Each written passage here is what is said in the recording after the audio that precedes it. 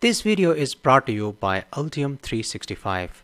With these new devices, you can send free text messages over a long distance without using any GSM network and internet.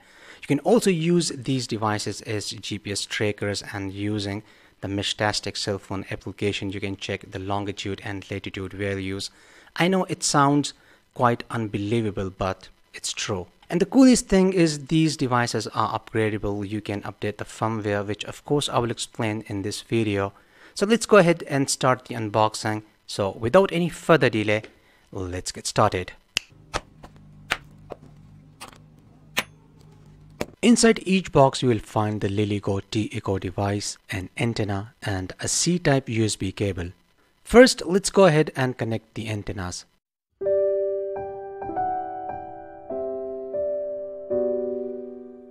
So guys, these are the LILYGO T-Echo devices, and all the information is printed on the top of the box. It has a GPS module, and its TX, RX, wake, reset and PPS pins are connected to these pins. It has RGB programmable LEDs connected to these 3 pins.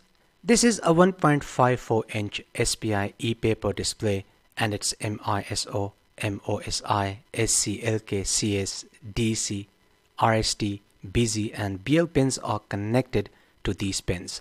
Its grade level is 2, resolution is 200 by 200 and the full refresh time is 2 seconds. LILYGO T-Echo device is based on the NRF52840 microcontroller unit. It's based on the LoRa SX1262 long-range wireless transceiver module, and you can see its connection details. This is the LoRa antenna. It has a 2 MB flash. It also has a BME sensor, and its SDA and SCL pins are connected to these pins. It also has an RTC, battery, ADC and power enable.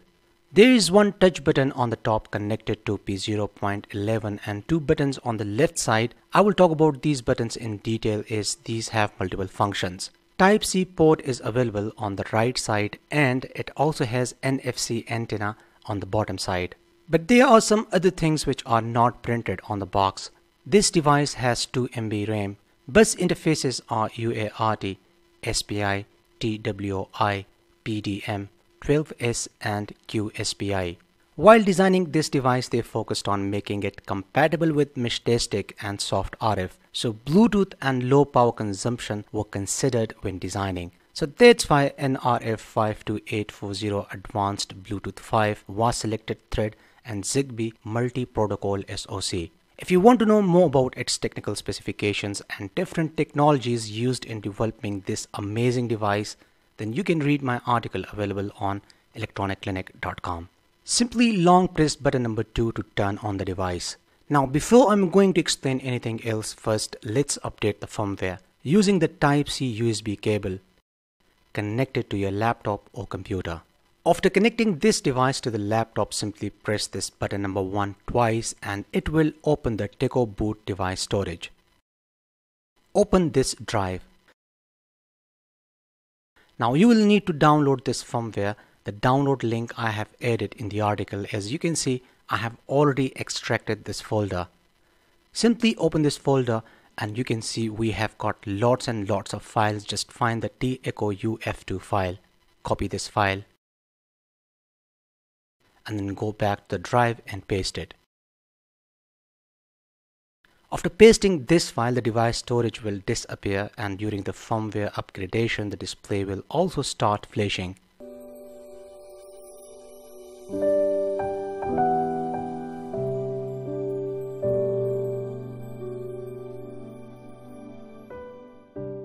It was just a few seconds job, and as you can see, the device is ready, and the same exact steps we can follow for the other device.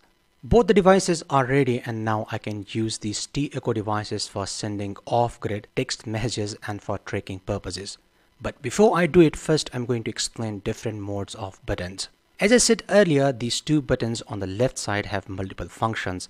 If you press this button number 1 twice, it will open the device storage, which I just demonstrated while updating the firmware. And if you press this button once, it will reset the device. Long press button number 2 if you want to turn on or turn off this device. When the device is on and you press this button once, then you can scroll through different pages on the display.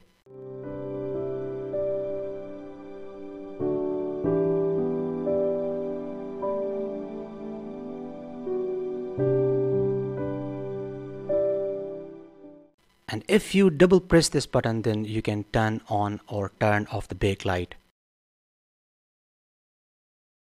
You can differentiate between these T-Echo devices with the help of these numbers. You can see this one is Meshtastic 8F29 and this one is 72C0. It doesn't matter how many devices you have, each one will have a unique number. My two devices are ready, and now let's go ahead and install the Meshtastic cell phone application.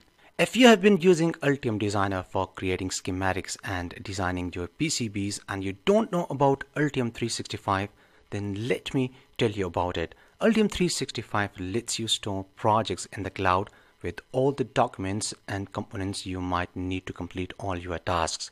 To unlock all of the functionality of Altium 365, you must first connect to your workspace, a separate environment where all your data exists. After logging into your account, you can access all of the features of the Altium 365 platform. Let me show you how to create a workspace. Click on the Not Signed In drop-down button and click on the Sign In. Click on the Register an Account. It's just a two-step process. Enter your email ID, or you can also register with Gmail and Facebook. Once you complete the registration, then come back to Altium Designer, enter your email ID and password, check the Sign In automatically box and click on the Sign In button. And your Altium 365 workspace will activate. Click on Manage if you want to change your password, your information, and you can also write about your experience and projects. And finally, you can click on the Save button. I will share more tips and tricks with you in my upcoming videos. I have added links to the Altium Designer, Altium 365 and Octopart. Simply go to the App Store and search for the Meshtastic cell phone application and install it. As you can see, I have already installed this application. Let's go ahead and open the application. First, I'm going to turn on the Bluetooth. Now, if I click on the plus button, the two devices will appear. Select any of the two devices you want to connect to and then simply enter the pairing code, and that's it. As you can see, the device has been connected. Finally, go to the region and select 868 as my devices are 868 MHz. If yours are 433 MHz or support some other frequency, then select that frequency, otherwise it won't work. Now the other device I can connect to another cell phone, and then we can send free text messages and we can track each other. Both the devices are connected, and now we can open the chat window and start sending and receiving the text messages over a long distance.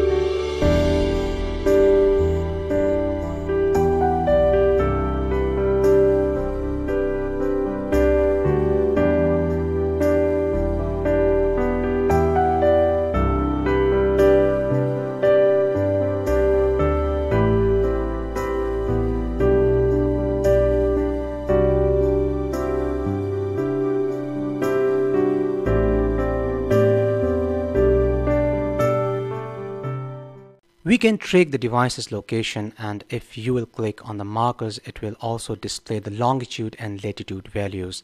This way you can easily track your friend or teammate if he or she is missed in mountains area or a jungle during the camping or cycling or racing, etc. You can use these devices anywhere where there is no cell phone network. So that's all for now. Support me on Patreon for more videos.